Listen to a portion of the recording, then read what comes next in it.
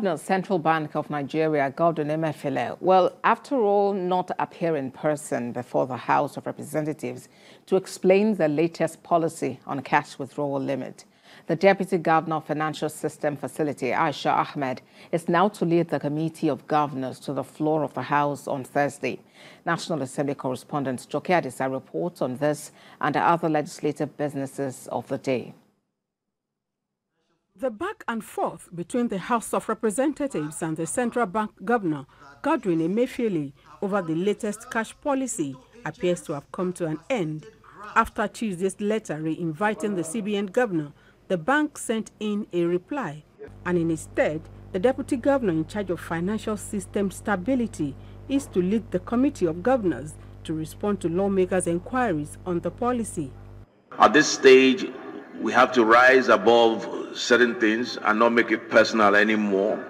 If the governor has said he's out of the country and in good faith is attending to health conditions, would it serve this House to continue to insist on his physical appearance?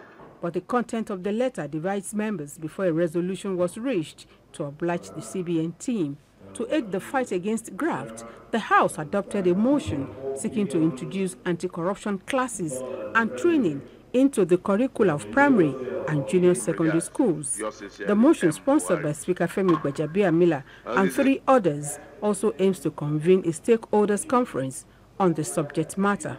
The House perceived that one reason the fight against corruption has not achieved the desired objectives in the country is the absence of a deliberate national strategy to engage citizens from the early stages of their lives to identify, challenge, and defeat corrupt practices wherever they may exist or manifest. The House has moved closer to increasing penalty for offences relating to female genital mutilation as a proposed amendment to the Violence Against Persons Prohibition Act 2015 passes second reading. I rise to move the motion on a bill for an act to amend the Violence Against Persons Prohibition Act 2015 to increase the penalty for the offense of female genital mutilation. In a motion of urgent national importance, the House called on the federal government to share the artifacts being returned to Nigeria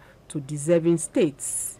The House on Wednesday stepped down the consideration of the report of its Committee on Electoral Matters on a bill seeking to establish a National Electoral Offences Commission over noticeable gaps. Cites, TVC News, Abuja.